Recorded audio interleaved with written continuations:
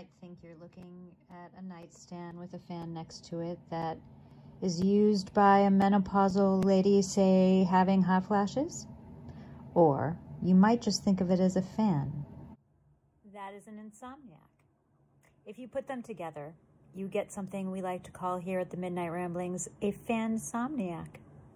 You might think of it as, you know, like Taylor Swift's Swifties, or BTS's Army, or Lady Gaga's Little Monsters. You could be one of those. All you have to do is go to the midnightrambling.com's About page and click on it, and you will get emails from us. It'll be amazing. For example, this Sunday is Mother's Day, and you know what we have going on Mother's Day? An incredible podcast. Really incredible. We have Lauren Absler, who talks about her experience with adoption, and it is not to be missed. So we hope that you'll join us, and happy Mother's Day for those of you who are celebrating.